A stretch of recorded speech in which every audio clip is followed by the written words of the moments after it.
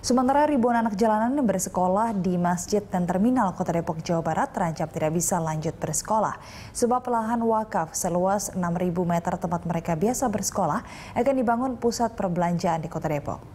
Meski sederhana, para pelajar di sekolah masjid terminal tetap belajar dan mendengarkan pelajaran yang diberikan para relawan. Sekolah yang sudah berdiri sejak tahun 2000 dan tanpa dipungut biaya ini telah memiliki ribuan murid dan merupakan anak jalanan dan warga kurang mampu. Namun sekolah anak jalanan ini terancam digusur oleh pemerintah Kota Depok. Lahan yang merupakan tanah wakaf yang dimiliki pihak sekolah masuk dalam rencana pembangunan pusat perbelanjaan menggantikan fungsi terminal terpadu Depok. Pihak sekolah mengaku pasrah dengan rencana pembangunan itu, namun pihaknya terus berupaya melakukan komunikasi dengan pihak terkait agar penggusuran tidak jadi dilakukan.